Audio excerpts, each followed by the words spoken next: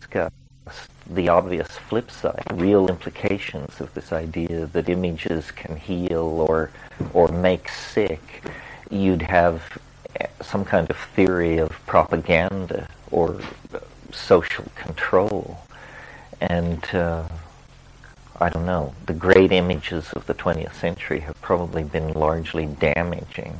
Ideas like the German idea of the master race, or the Soviet ideal of Soviet man, or even the American ideal of the Ward Cleaver nuclear family.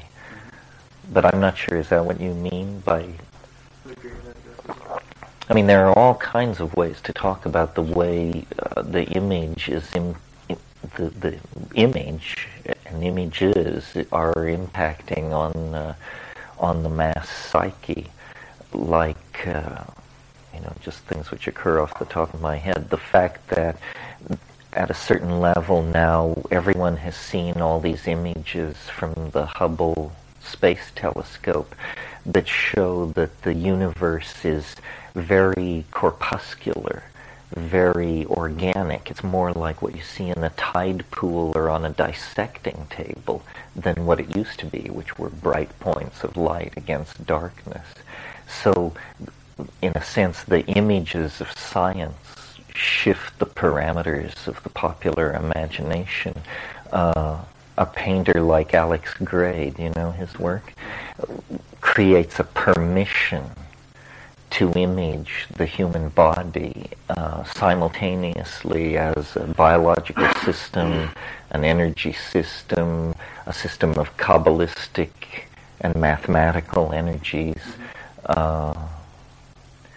Well, science in the 20th century, I mean, and before to some degree, but certainly in the 20th century, has permitted all kinds of imaginary worlds to be entertained in the popular imagination, because most of the explanations of science involve things you can't see, hear, feel, taste, or touch. In other words, electrons, photons, electromagnetic fields, gradients of concentration, a whole conceptual vocabulary, none of which is experiential.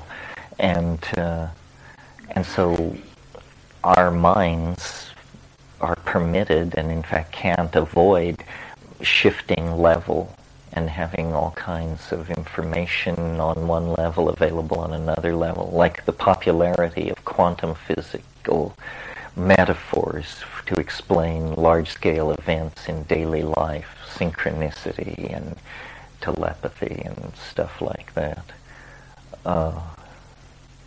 And there are other sources for the image, but every time I go to New York, I was just there before I came here, I go to the Met and to MoMA and see whatever's showing. And modernism, which used to be this like virtual reality that I walked around in all the time, there was nothing but modernism, is now something I visit in a museum. I mean, it's confined inside these buildings to some degree. It's on a pedestal. And I feel it feels good to me that modernism is over. And what it means to me is that the value of the image has, or I don't know, value, maybe medium. The medium in which the image is most at home has changed from material, paint, wood, glass, steel, plastic, acrylic, to light. And it's a huge watershed. I mean, it's maybe the biggest watershed in the entire career of the image, because since Lascaux forward, it's always been about applying pigment to surfaces. It's always been about material, and now suddenly it's about something else. And then, of course, we could talk about things like the artist's relationship to the public through how the new tools that empower the new art to be created also empower it to be communicated in ways that nobody could ever imagine before. Decommodifying it at the same time that it removes the middleman. So you get the collapse of of an academy. Well, the academy collapsed 100 years ago, but you get the collapse of any kind of official cultural canon at all. What you have then is like a Darwinian environment of competing styles and images, which it seems to me that's what art has been more and more. You know, there hasn't been a coherent school of any philosophical depth in art since the 70s, 60s. Is that the kind of thing you were thinking about? What are some of the new tools, do you think, other than applying pigment to page or canvas? Well, all software, Photoshop, obviously, but then modeling. I mean, the thing proceeds in stages. There's first the manipulation of the painterly image, essentially an electronic canvas that allows you to do all kinds of things with great facility. Then the next level is modeling, to three-dimensionally build objects that can be viewed from any point of view. And then the animation and texture mapping of these things, the placing them into environments, the setting up of tracking paths and all this, which sounds very technical, but the rate of collapse of this toward sheer intuition, so that essentially the tools that allow you to model and animate become almost lead pencil simple, is happening. And, you know, everything electronic is trying to add dimensionality to itself. So the computer that was text-based tends to want to speak. The image that was two-dimensional wants to be three-dimensional. The three-dimensional image wants to move.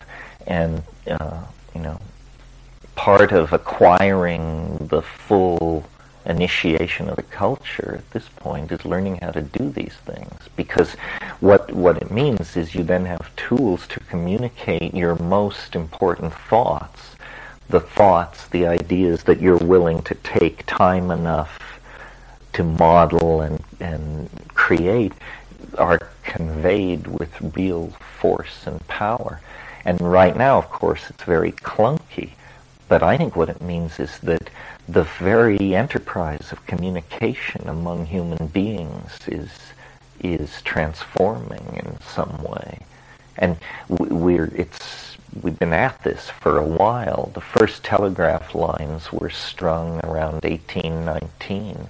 The telephone became a common object of the upper class around 1900.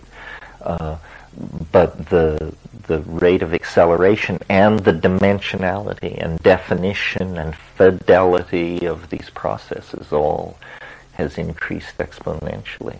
So really the task of communication, instead of saying, well, you learn to speak, you acquire 90% of your language skills by age 5, we're just going to have to say you acquire 90% of your language skills by age 30. And by then, you know, you can model, animate, code,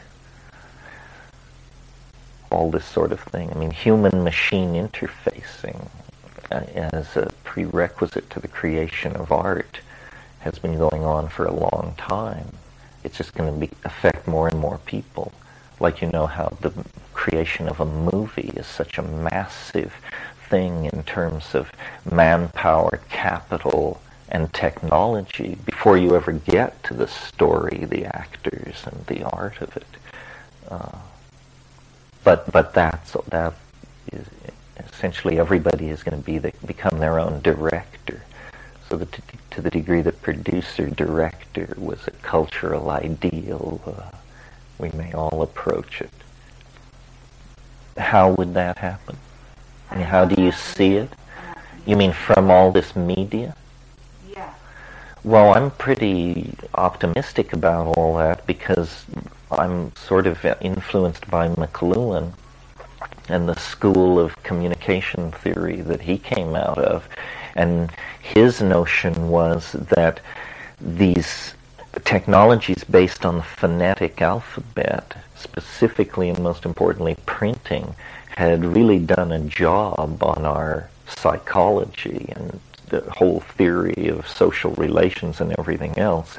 And he felt that the electronic media, all of them, radio, television, telephone, and on into the computer and the internet, were retribalizing elements, and that we were actually going to move back into a much less linearly defined and positivist worldview than the historical worldview that had created these technologies. And it seems like this is happening. You know, the rise of the New Age, the fragmentation of epistemology, the cultification and commodification of religion, all of these are cultural effects that McLuhan predicted in the 50s and early 60s in books like The Gutenberg Galaxy and Understanding Media. Ideally, see, there's a kind of a millenarian cast to all this, because the idea is that somehow advanced technology leads back to a primitive, Edenic psychology. He called it sensory ratio among the senses. And, you know, it would be nice to believe that. I believe it. I mean, I think it's true. What it will actually look like and how Edenic and how neo-primitive it will be. But for sure, a culture based on print is really inhabiting some castle in the sky of abstraction. And you know, the phonetic alphabet in the first place signifies sounds, not signs. So you have one level of alienation and distancing from the object of your intent right there. And then you print, you write it.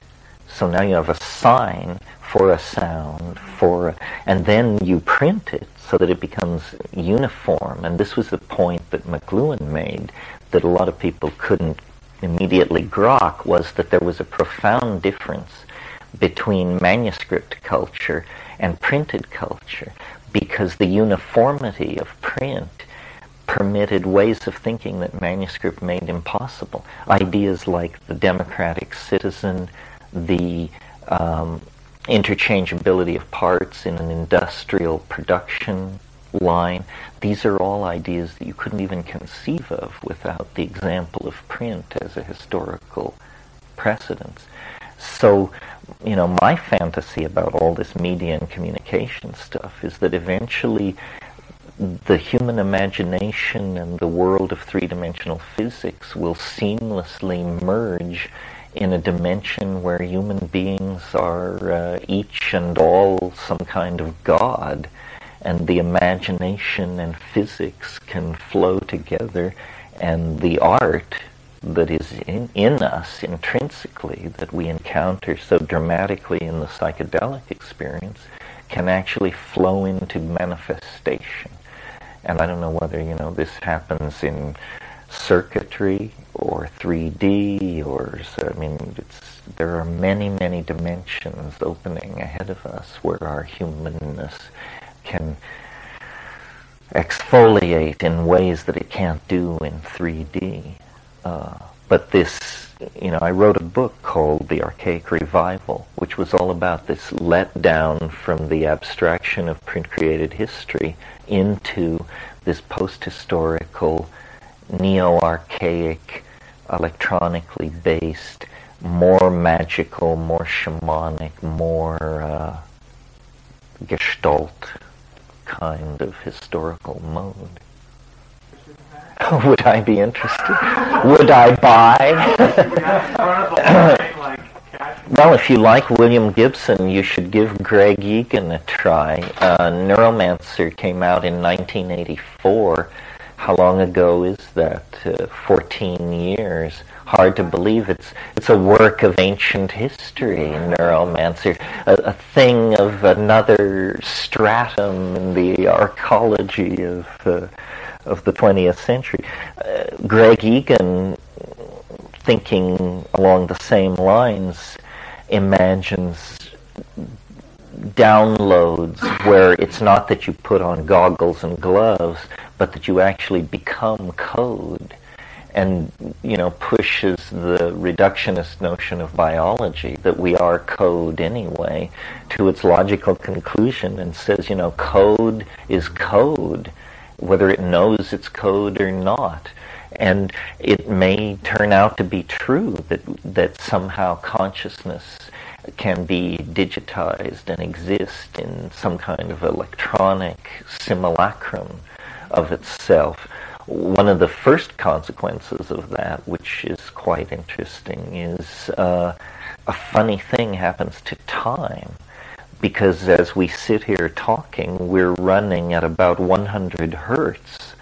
If you could be downloaded into circuitry on a fast machine, say a 400 megahertz machine, 10 minutes is long enough to live your life over several times in all its rich detail, right down to the last Cheerio eaten and the last nose blown. So a weird kind of like synthetic eternity springs into view. You can imagine a world where people, as they approach death, would decide whether, will it be the big D, death, or the little d, digital. And you could buy certain amounts of time in digital existence at the brink of biological death, enough to have your life 10 times over, 1,000 times over, 100,000 times over. And this seems absurd, or maybe it seems absurd. It's closer, I think, than most people realize. I mean, there are questions. It's either closer than most people realize, or it's not possible at all. It has to do with really fundamental questions, like what is the self? What is consciousness? Can we reduce it? Can we play it like an LP record? Can we reduce it to a string of numbers? To what degree is it true that as biological beings, what we are essentially three-dimensional computers? The DNA codes into RNA, which is read through a ribosome. That's like a head reader. It executes a program which makes proteins, and these proteins fold into three-dimensional shapes, and then lo and behold, all these three-dimensional shapes fit together in such a way that you emerge out of the atomic murk of this process. Well, it's our faith that somewhere in there the hand of God has to be extended to make it all go. But there are hardcore materialists who say, that's just romantic nonsense, the sort of romantic nonsense they've been chasing down for centuries and nailing to the barn door, and that a day will come when software will be sentient as you and I are sentient, and where machines of all sorts will routinely pass Turing tests, and other things, lie in the same time frame as that kind of stuff. In Egan's fiction, he's talking 25 to 30 years in the future for downloads of human consciousness into circuitry. He's also talking about artificial life, artificial intelligence, sentient software, software which knows it's software, but which also has some deeper grasp of its existential dilemma somehow. And this whole question, what's happened is we come into the 20th century, or much of the discussion of the 20th century in the sciences was around the working out the implications of the universe viewed as something made out of space, time, matter, energy, magnetic fields, so forth and so on, and the equations for this and the relativistic transforms and all this were worked out. Well, meanwhile, people like Norbert Wiener and what's his name? I can't remember. well, it will come to me, but Norbert Wiener, the author of Cybernetics primarily, began around 1948 to advance the idea that information was an important concept, and that in fact information could be opposed to the idea of entropy. Entropy was a well-established notion in physics, and was very friendly to schizophrenic existential novel writing of the sort that you get in Gravity's Rainbow. Over the whole last half of Gravity's Rainbow, it's the idea of entropy that basically drives Roger Slothrop around the bend. So thermodynamic entropy, a concept out of physics that basically says everything falls apart. Ultimately, everything, all order gives way to disorder.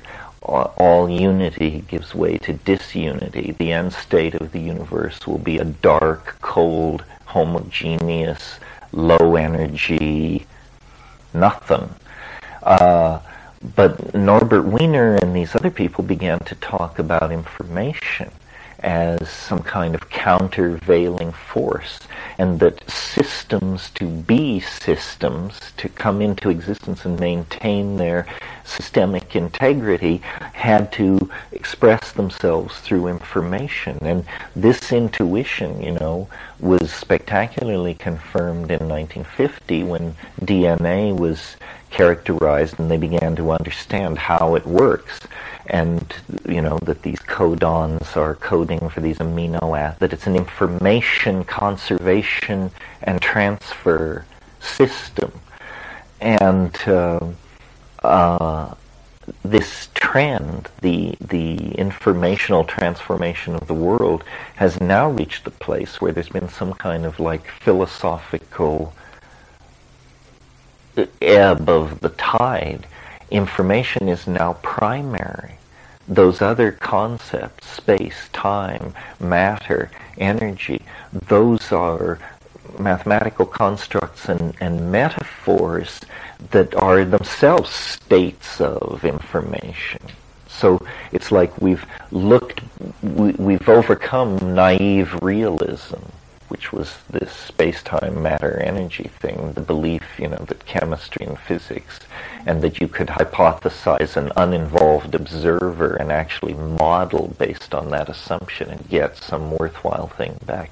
All that's given way to this much stickier, trickier, but more grown-up idea that language exists in the world, language is a constant growth of semantic trees toward different kinds of closure under the aegis of these Chomskyan deep structural rules or some other rules similar but not yet known, and that mind is entangled in all of this.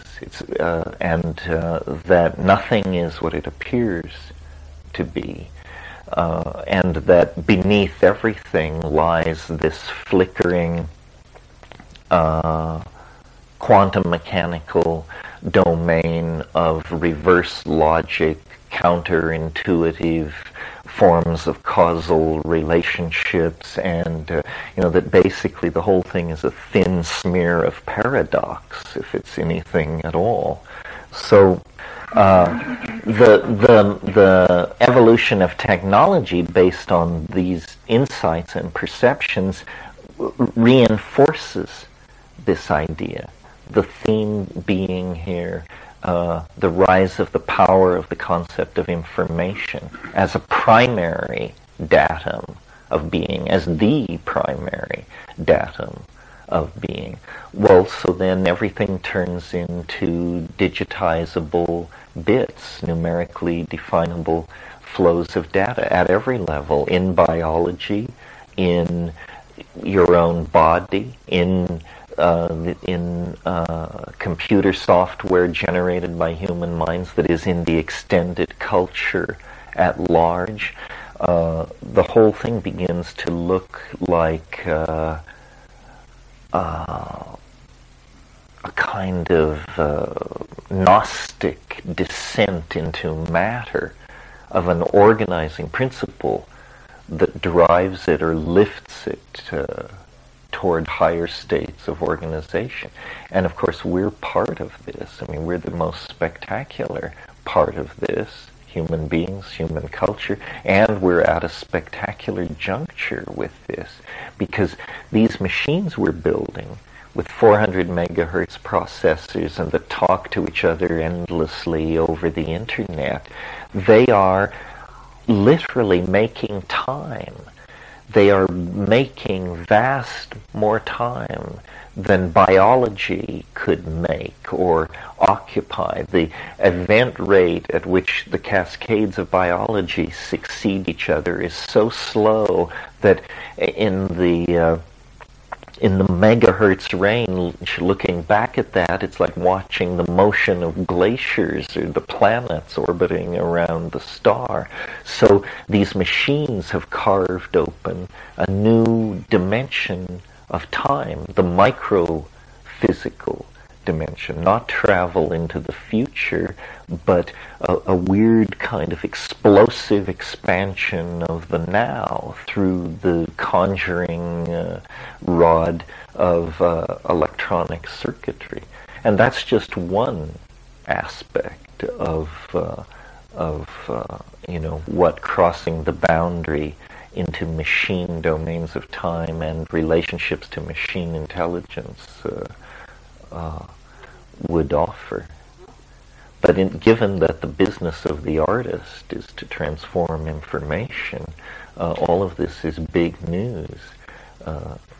How larger institutions of the culture deal with this is not my interest, but how individuals can, could, and should, in my opinion, deal with it is by really elaborating more compelling forms of art than anybody has ever seen. I mean, that's what we're clearing the decks for, is to really unleash the imagination on previously undreamed of scales. So any thoughts about that, or is that enough of all that? Well, as someone who's Well, if you liked Photoshop, you should just keep going with, learn to use Premiere, and then there are many modeling programs and animation, and it's endless, as I'm sure you can imagine. But, just mastery of tools. I mean, we all have this idea that we shouldn't learn anything after the age of 30 or something like that. I don't think you can live like that anymore. I mean, I could spend, if somebody would pay me, I could spend all my time learning software, learning to do things better and to bring more control to my art, And the software is endlessly evolving, too. I mean, everything seems to be evolving together. I think you can never, the future is always more complicated than any ideological agenda imagines it. So, right at this moment, even as we're reaching toward virtual reality and immortality and whatnot, there are people scarifying themselves in the rainforest tonight and beating the log drums, and nothing has changed. So yeah, it's really about stretching out over a broader and broader spectrum. I have no problem with the people scarifying themselves in the rainforest. I'm all for that. What I don't like is the bulge in the middle of the snake, where millions and millions of people are narcoticizing themselves on mall culture and television. I mean, I'm not going to launch a moral crusade to take away people's daytime TV watching, but I certainly think, that the basic thing is to build the tools, and then the smart people will use those tools to push the edge of novelty forward. And who are the smart people? Okay, so it is the edge. Well, it's not. It always has been. But it's. Kings and all that. Well, no, it's not an elite of class or an elite of money, although both of those things play into it. It's an elite of technological intelligence. There will be people in the slums of Shanghai who will be world leaders in this field simply out of their tenacious intelligence. That wonderful thing Gibson says in Neuromancer, the street finds its own uses for things. So in a way, it's the confounding of the other forms of hierarchy. In other words, class-based institutions, money-based institutions, race-based institutions are all having a very difficult time keeping up with what's going on. It seems it's more like a kind of anarchistic or chaotic situation where very creative individuals can move very fast. Cyberspace is a land of opportunity. We see example after example of this. People object and say, that the cyberspatial revolution is happening among white people and very classist and at the top of the social pyramid, and that there is an element of truth to that, but counterbalancing that is the observation that many, many people have made that, no technology in history has fallen in cost as quickly and reached so many people as quickly as computers have. I mean, the computer of incalculable cost, hundreds of millions of dollars in 1950, is now $800. And this cost-benefit curve shows no end of slowing down. I mean, I look forward to the day when the equivalent of a new NT machine will be something that you'll put on your thumb like a decal. And these things will cost 35 cents a piece or $1.50 a piece. This, in principle, can be done. An ordinary piece of typing paper is 200,000 atoms thick. In a nanotechnological fabrication situation, do you know how much close packing you can do in a matrix 200,000 atoms thick? You can practically build a 747 into it if that's what you want to do. If anybody wants to say any more about that, or I will just riff a little bit on this. The reason I'm thinking about all of this is because I'm reading this book. It hasn't been published yet. It's a galley, but they wanted a jacket comment from me. This guy, some of you may know him, Eric Davis. He lives in San Francisco. He wrote for Wired and The Voice and so forth. This is definitely one of the more interesting books about cyberspatial culture. It's called Technosis. And his take, or the overarching theme of that orders this book, is the relationship of spiritual and magical and shamanic thinking to communication technologies in all times and places, and how it's always been about communication. I mean, shamans communicate with the ancestors. They travel in what are essentially virtual realities, invisible realms, unperceived by ordinary senses, but somehow accessed through certain codes and technical procedures. And Merciliad's book on shamanism, the subtitle is The Archaic Techniques of Ecstasy.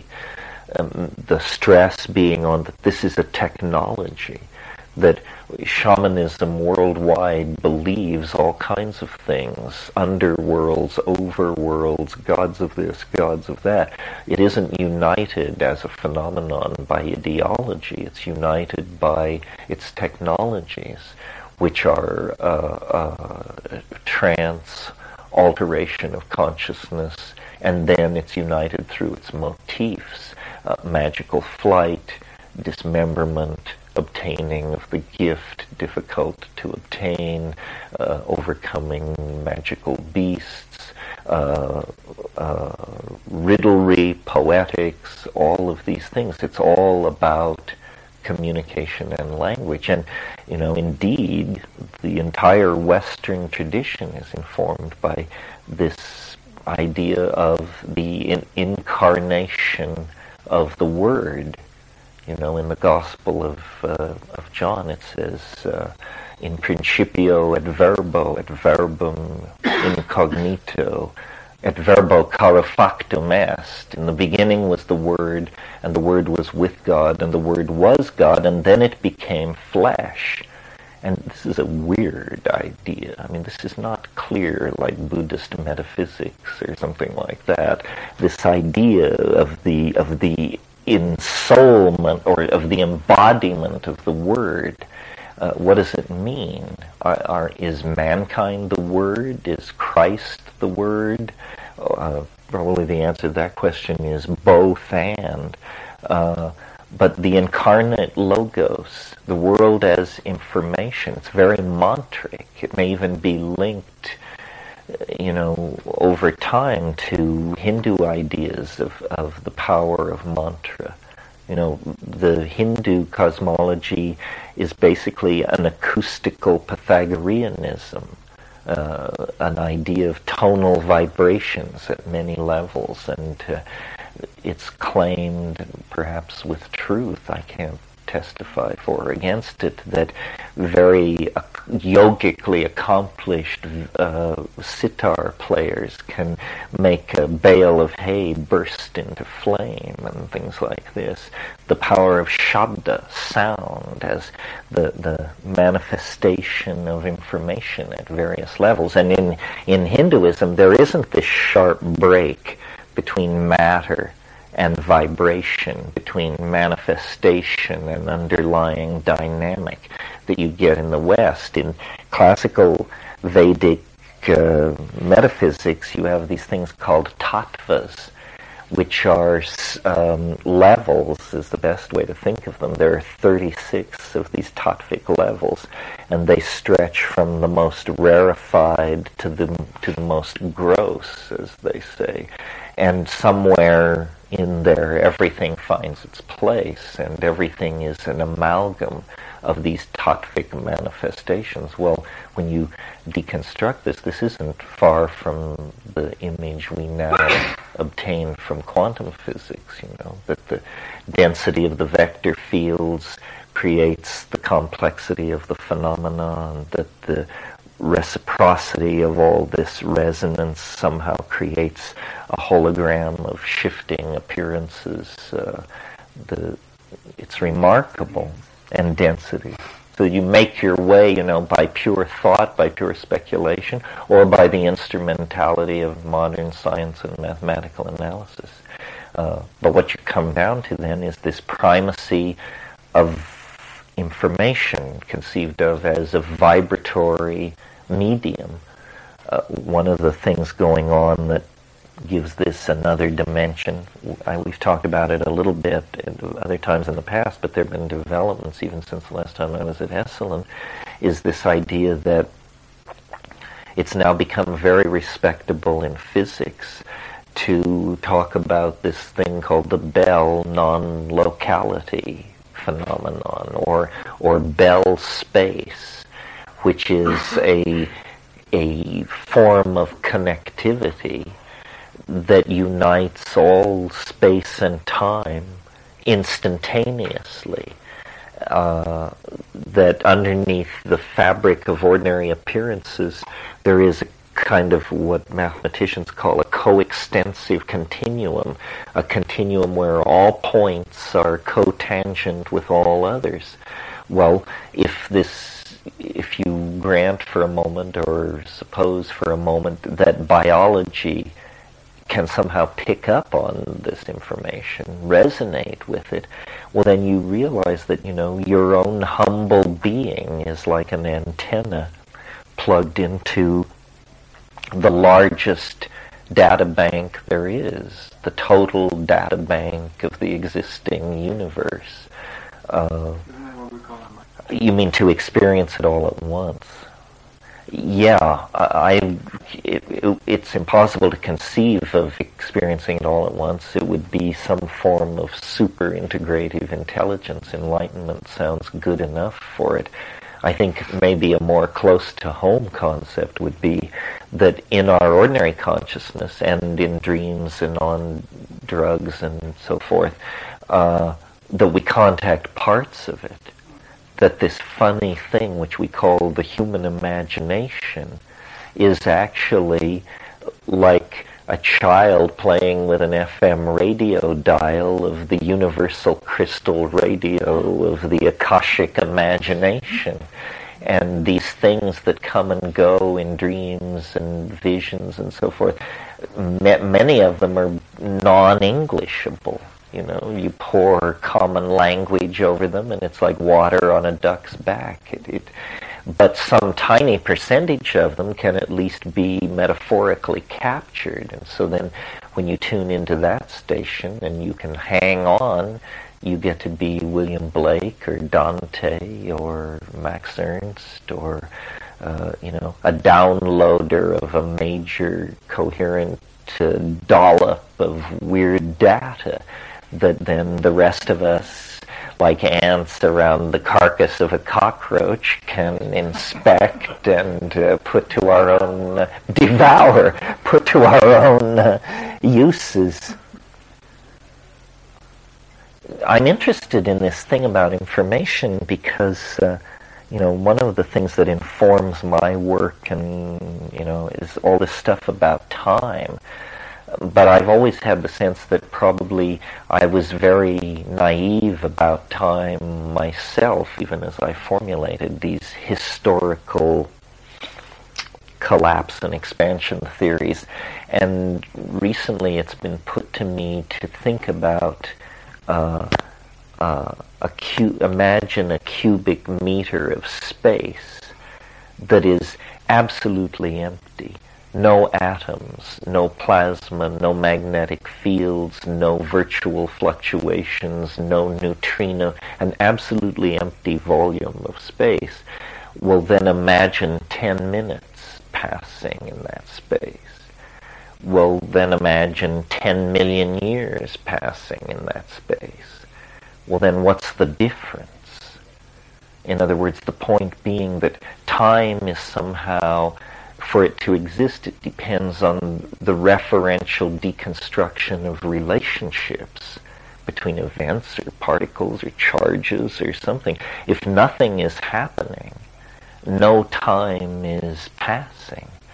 Well, if that's true, then large amounts of the universe, time is not a concept until you interject it through the act of observing that particular part of the universe. In other words, time may be as rare a thing in the universe as matter. And we see how rarefied matter is, how little of it is spread between the stars. And that in some sense most of the life of the universe is almost flickeringly momentary in its endurance. It's only the atomic systems and the molecular systems derived from them that draw about themselves this prolongation of time through expression of happenstance. Is like the only way I can put it. I mean, when things happen, time springs into existence. When things are not happening, time is an unnecessary concept. Anybody have anything they want to say, or any question, or any... Economy. Well, if you're going to build an economy around a principle, it sounds like an infinitely expandable one is the one you want. Money is a precursor of information. It was very mysterious in the Middle Ages when people began to actually study money for the first time, to think, because the Jews had been allowed to handle money, but interest was considered a sin. It was usury, the sin of usury. And then in the Middle Ages, when the bourgeois middle class began to form in urban centers of Europe, they realized that money had this mysterious property, that it would grow, that it would create more of itself without anybody doing anything. And, some people thought this was divine, and some people thought it was demonic, and people were very puzzled by this quality of money. What money is a symbolic commodification of value. Information is somehow the cousin of money, although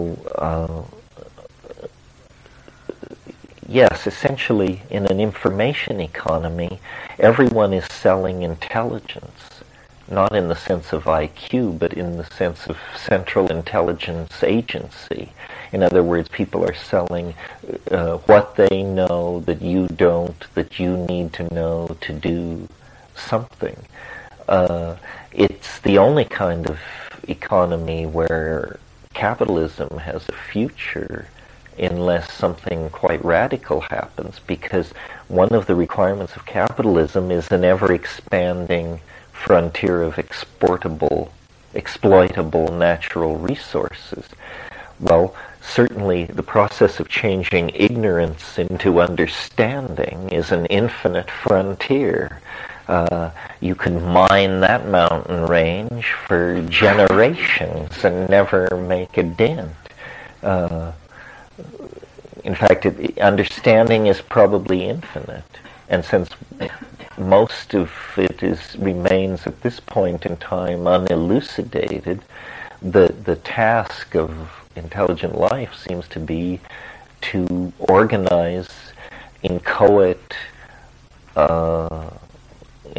nature into an understood phenomenon. In Kabbalism, there's this funny idea where the certain schools of Hasids believe that everything is in the Torah, that they're in the hypothetically real archetypal Torah, everything is written.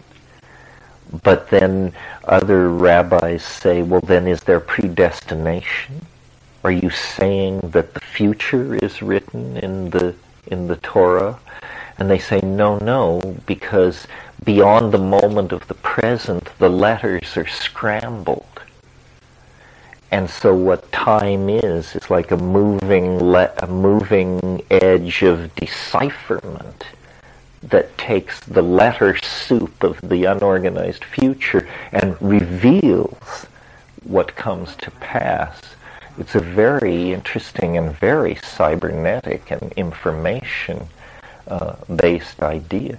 One of the points that Eric Davis makes in his book is it's astonishing how the ideas of late Hellenistic syncretism, the ideas flourishing in Jerusalem, Athens, Rome, and Alexandria from the 2nd to the 4th century AD, map over our own dilemmas and the incipient issues of the information age. One of the strongest philosophical impulses of late Roman paganism was a really profound rejection of the world. The world was seen as polluting, corrupt, demonic. The radical Neoplatonist intuition was that man had an immortal, an incorruptible light trapped within him, and that this light came from outside this universe, that the creator of this universe was a demon, that we were inside an iron prison. This is a phrase they used. But that we were truly of the nature of this alien light that was outside of space and time, and that the soteriological enterprise, the salvational enterprise, was to release this light back into its higher and hidden source and get it away from the corrupting influence of the world. Well, unconsciously or consciously, much of the rhetoric of modern cyberspace is this Gnostic rejectionism of matter. I mean, people want to become code, they want to become avatars, they want to stroll beside a synthetic Lake Lucerne in an electronic Switzerland in a processor somewhere. I mean, there is also the countervailing impulse to return to the earth and simplify, but that's not running these corporate agendas the way this Gnostic phobic attitude toward nature is.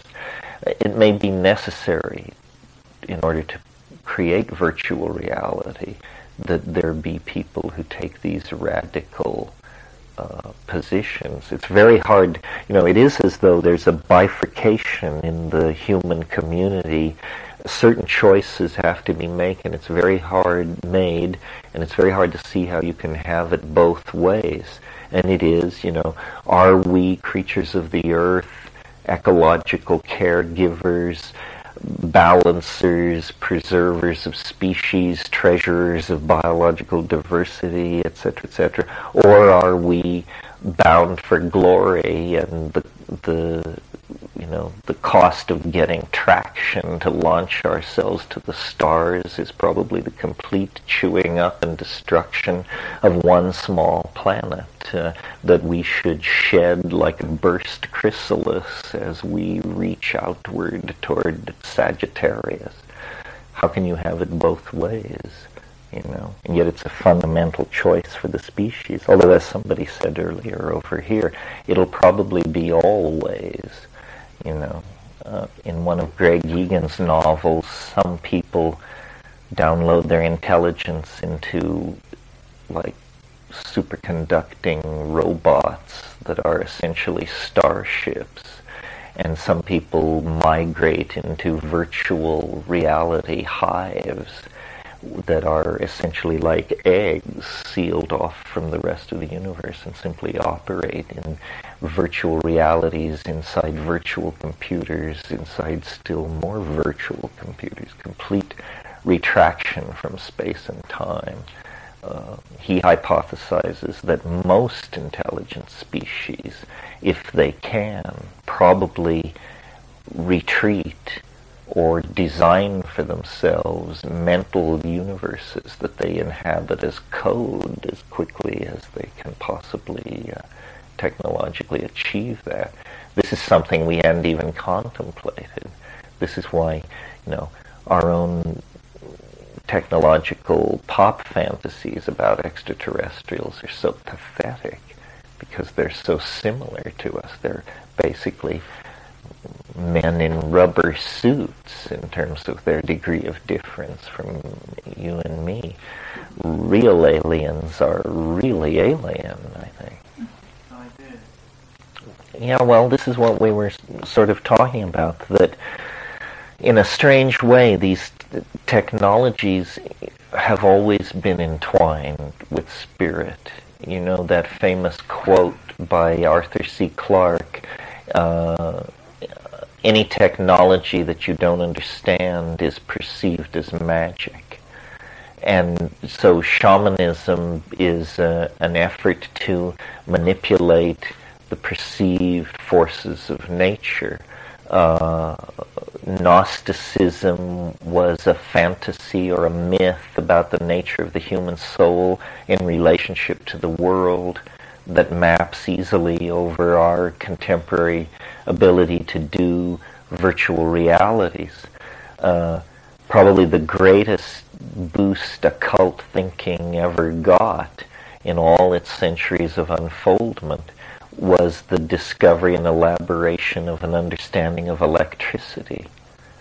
We forget how hard it would be. Imagine trying to think about magic and healing and sympathetic mojo and all these things if you completely lacked the concept of electricity, as the Renaissance did. The Renaissance knew nothing of electricity, and yet Marcello Ficino and the Florentine Platonists and all those people were able to produce magical systems. The 19th century is the great century of electromania, and it's also the great century of spiritualism. All forms of spiritualism became intellectually entertainable because people could see electricity, this mysterious hidden force that they were told was in everything. They could trap it in bottles and carry it around and cause their hair to stand on end. At one point under the U.S. Capitol in the 1830s, they set up apparatus so congressmen could, quote unquote, take electricity. And people would go down into the basement of the Capitol, grab onto these electrodes, and say, wow, that's good stuff they're pushing. Ben Franklin was, a great experimentalist with electricity, and when he went to France to be inducted into the French Legion of Honor, he was asked to serve on a commission to study and report on mesmerism, and whether it was, and of course mesmerism used electrical metaphors very widely to convey its idea of what was happening. So, yeah, I think, magic has always striven for effects which technology has achieved. Merciliade talks about this in a book called Memories, Dreams, Reflections, a book of essays about how the alchemical dreams of the 16th century, which were a universal medicine, prolongation of life, hermetic statues that would speak and give all knowledge, communication at a distance, all of these things have been achieved in the 20th century through the application of a reductionist science. So it's almost as though the dreams of the occult are achievable, but only at the cost of abandoning the naive epistemology that lies behind it.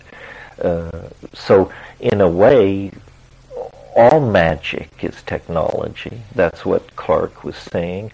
And on another level, all technology is magic. It's not for nothing that that huge special effects company called itself Industrial Light and Magic. It's an understanding that the mundane, the industrial, the capital-based can still be combined with the magical. No, I don't know, spirit. My hope is that what these communication technologies will make more accessible to us and more corporeal, paradoxically, is our own imaginations. That we need to show each other the inside of our own heads and build art. I mean, my conviction of this comes from the fact that I know a lot about art. Probably you do too. I, spend time with it, go to museums, think about it, so forth and so on. And I've taken lots of psychedelics. And there's more art in my head, Joe Ordinary, than there is in half the museums on this planet. Well, how then, it's what's maddening is how narrow the reduction valve is. We've been making art for 5,000 years, and what have we got? We've got a few museums full of some nice stuff. But what have we got in our heads?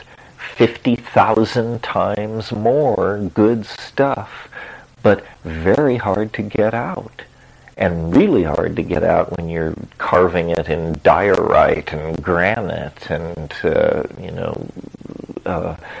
but somehow this barrier between us and these realms of art, you don't even have to talk philosophy, you don't have to call it the Platonic realm of ideas or some higher imperium, you just have to say beauty. There's a great deal of beauty on the other side of this tiny keyhole that we're looking through. And if technology gives us a way to open the door and all waltz through dancing, it seems to me that would be a spiritual renaissance. That what happens at a spiritual renaissance is, by some means, the collective soul becomes collectively known. Like in the Italian Renaissance, the invention of oil painting allowed great geniuses to portray the major themes moving in the archetypal unconscious of their patrons and the populations who viewed their paintings and themselves. And it's a shared epiphany. It's a spiritual quest. It's a group transformation, but it's driven by and led by the revelation of art. I hope I live to see the day. I mean, I don't care. I don't know about downloading consciousness into a machine.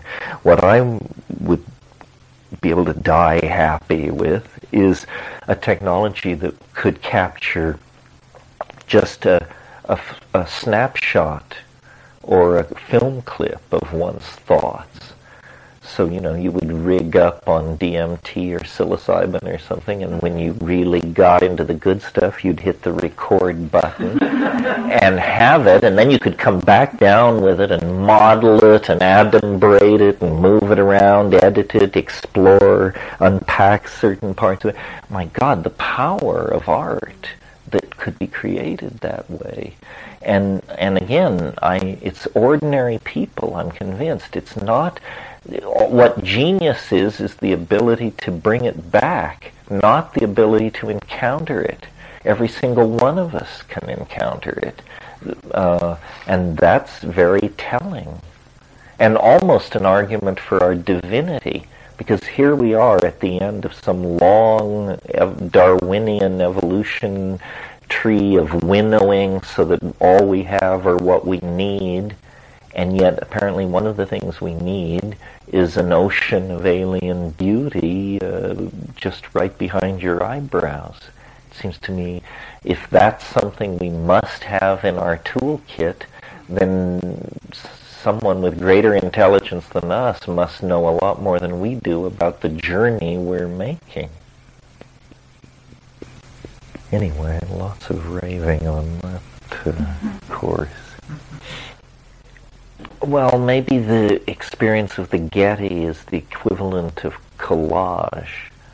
In other words, it's an assemblage of already existing pieces, and what's here is some kind of dynamic of infinite depth.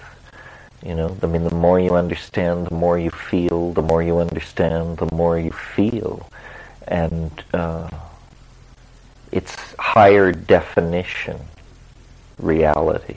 I mean, the experience of walking around an art museum, you do suspend large amounts of your ordinary being to do it. You become a person walking around in an art museum, which is a generic activity toward which your education and your expectations and everything have pushed you. But life is fractally much more difficult to parse. It's not art. That's it. Life is not art. So consequently, the ambiguity has more teeth, I think. Well, but also put through associational filters and contextualized. It helps to be intelligent.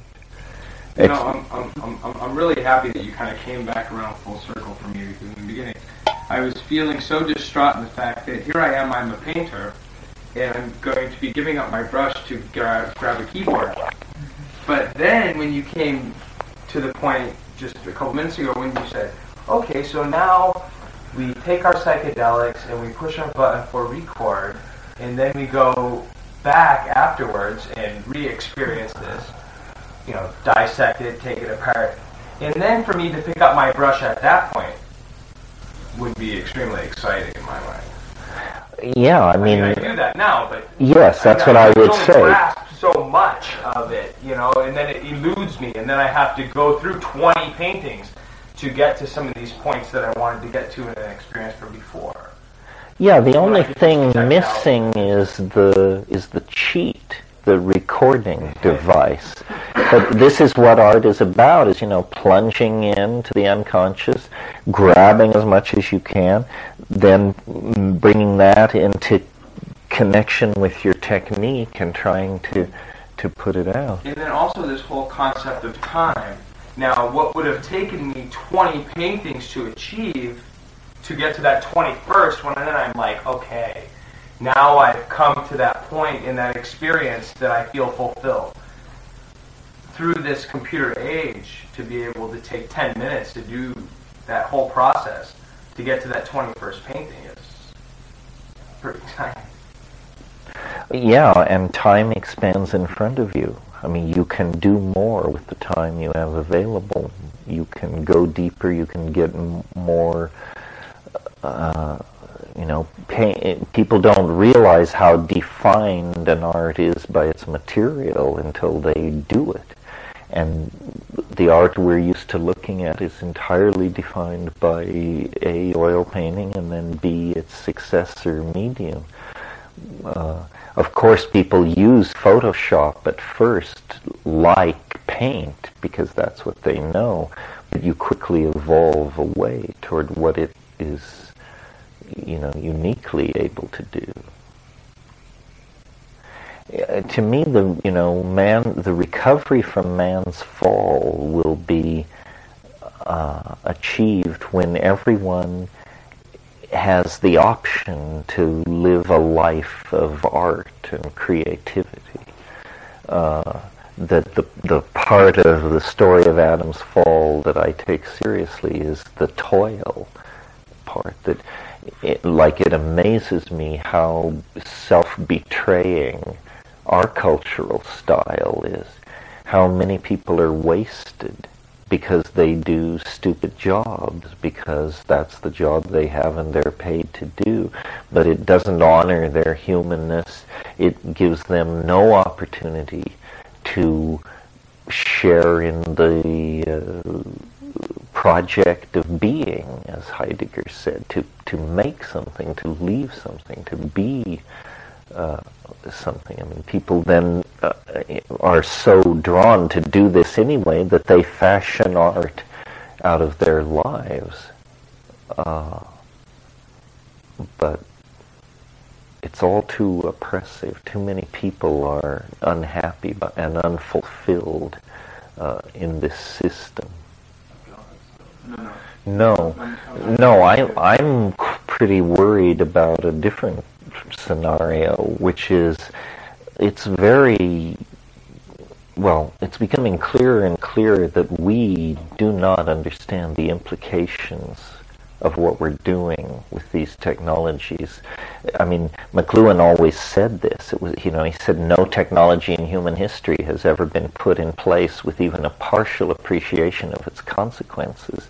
The unappreciated consequences of what we're doing is that we're actually building some kind of a superorganism, and we do not know where we fit into things if this Promethean force that we're playing with should actually come to life.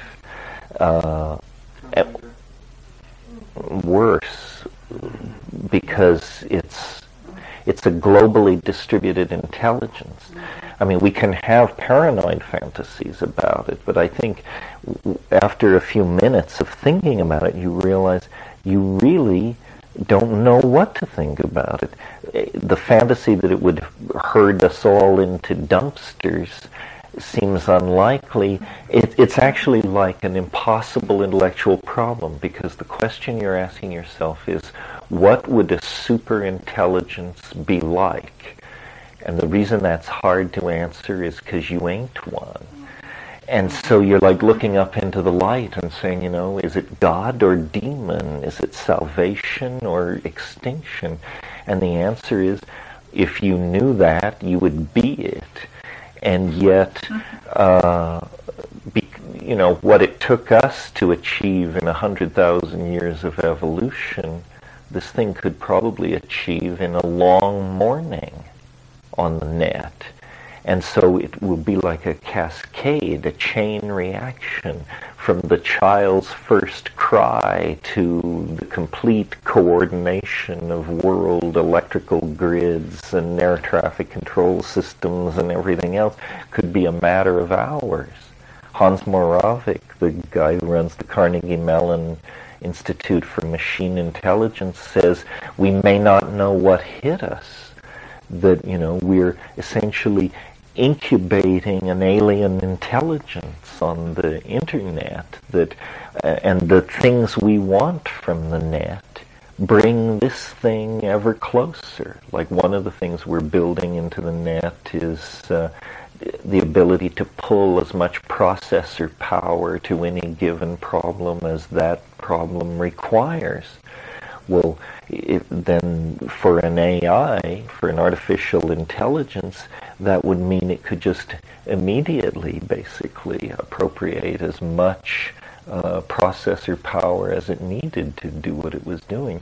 For the past 10 years, while we've been cheerfully waging the 90s in our various ways, an enormous change has taken place in the machine environment, which we're not even aware of or have the dimmest understanding of, which is all the machines, all the high IQ machines in the world have become telepathic. They now all talk to each other. They're now all interconnected. In 1988, this wasn't true. Now in 1998, it is true. And nobody pretends to understand what is going on. What do you mean by telepathic? The machines are telepathic? They communicate with each other over the internet. Oh. What used to be a paperweight sitting on your desk is now a node in a global machine intelligence that never sleeps, that is constantly taking in and processing data, self-regulating itself, controlling power grids, inventory control, programs deciding how much petroleum should be extracted in Abu Dhabi, at what speed the tankers should move in order to keep the price of the French franc within a certain range, in order to keep the fabrication of steel and aluminum within certain parameters, in order to keep the yen steady, and this vast system of homeostatic controls that regulates industry, finance, research funding, even how many students are entering universities in certain engineering specialties. And this is all done by computer projection. And we love it because what we see is greater efficiency, money going further, projects being completed sooner. We serve the same strange gods that the evolving intelligence of the net serves. And there may not be an aha moment where, the New York Times prints a headline, artificial intelligence takes over planet, human race now obsolete. You may be left to figure this out for yourself, or the slow dawning in various sectors. It's the old, who will tell the people problem. But I didn't believe this for a long time. I mean, there was for a long time in AI a school of thought that very loudly proclaimed that this was a foolish idea, could never happen, people didn't understand this and this and this, and it was just a golem, a myth of modernity. But all those voices have fallen silent because the complexity theory, non-equilibrium thermodynamics, information theory, the news in from molecular genetics, cellular automata, autocatalytic hypercycles, study of poiesis, autopoiesis in large-scale systems, all this leads to the conclusion that, weird things do happen when systems complexify beyond a certain level. And emergent behaviors seem extremely organized and intelligent and goal-seeking. And we're now way too far down this road to turn back. So, in a way, all our prescient projections of alien and extraterrestrial intelligence may actually be about this strange companion that we have summoned into the historical experience through this relationship with our machines. I think I said at one of these other meetings that I read George Dyson's book, Darwin Among the Machines, which, if you're interested in all this, is a great book to read. And the point that he makes there is that when human beings think clearly, they think the same way machines think. In other words, if you think clearly, your thinking can be formulated through a mathematical method called symbolic logic. Well, symbolic logic is exactly what is being downloaded into machines in the form of software. The so-called Boolean operators, if, then, and, or, but, we understand what these words mean perfectly. So do machines. These are the distinctions machines make. So, in spite of them being very different from us on many levels, sense is sense. Whether you're a machine or a human being. If you're a machine running bad code, it's garbage in, garbage out. If you're a human being running bad code, garbage in, garbage out.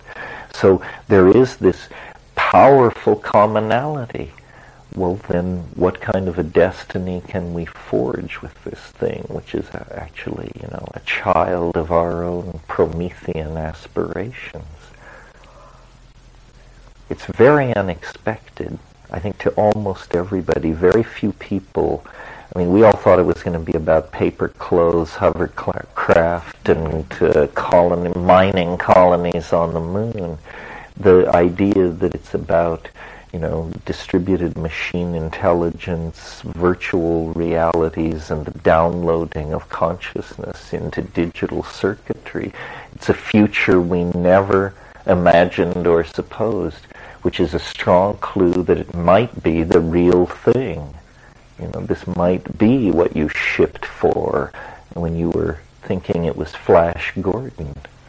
Well, these magical dreams are very old, I do think we want to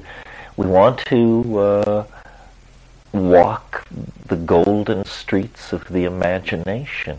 Either we want it as heaven, or we want it as a Buddhist visualization of some mandalic realm, or we want to return to the high days of Atlantis, and virtual reality can deliver. It can actually release you into literary narrative as though it were real.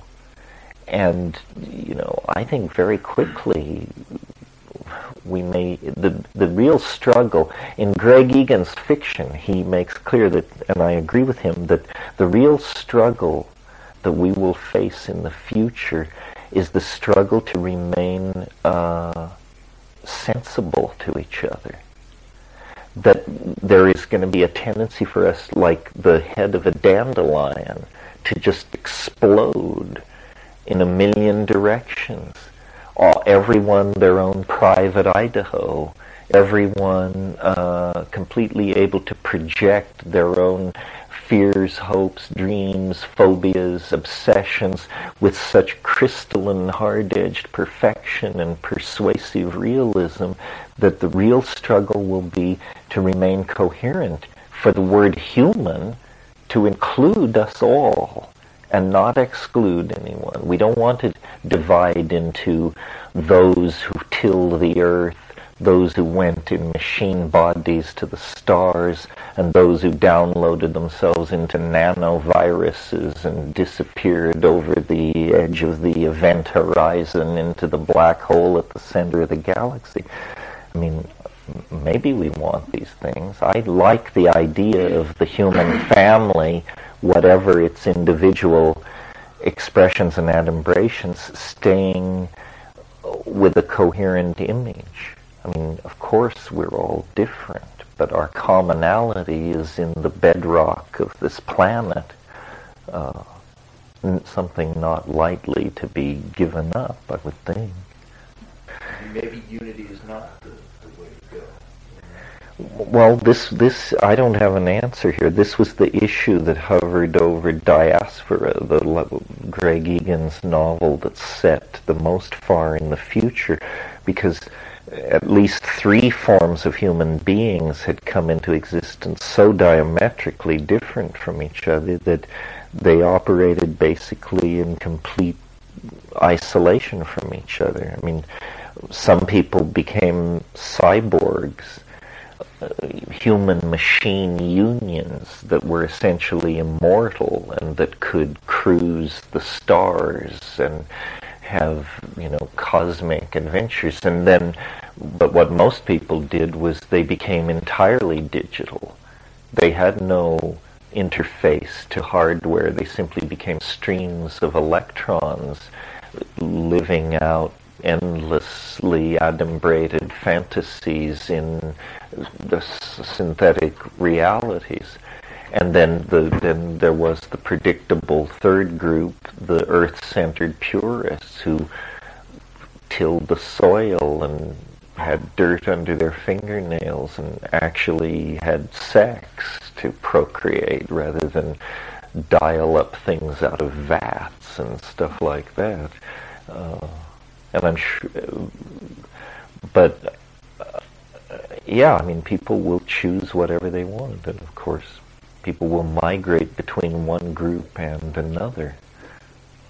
The one thing that all this makes me feel good about is I think it's an expansion of choice, and then, presuming there's some kind of overarching dynamic, whether Darwinian or something else, it will all titrate out in whatever direction it wants to go.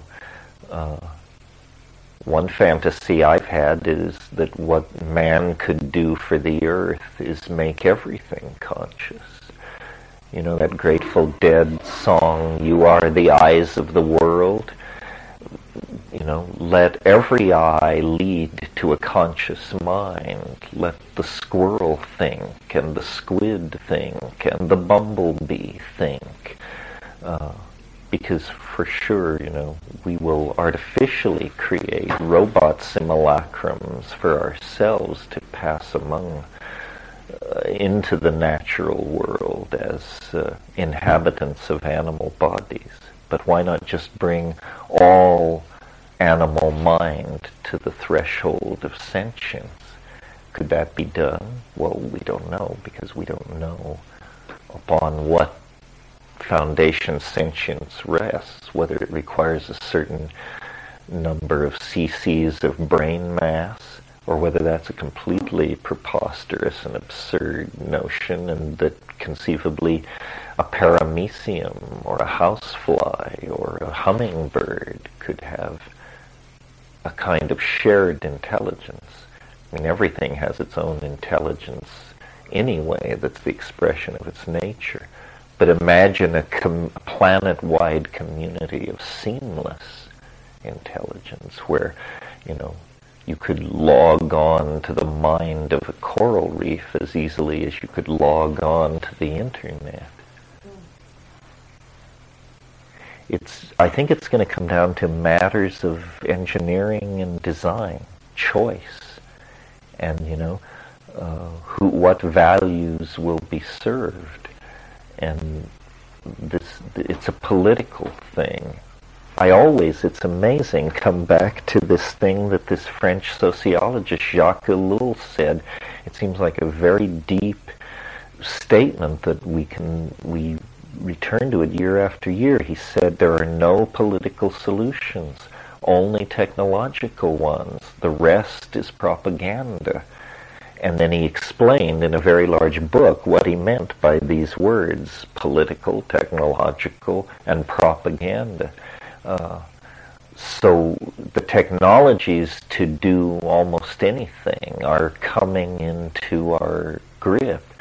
What is not clear and less easy to summon is a political agenda, a plan, because we've never planned. We've only been a global society for 40 or 50 years.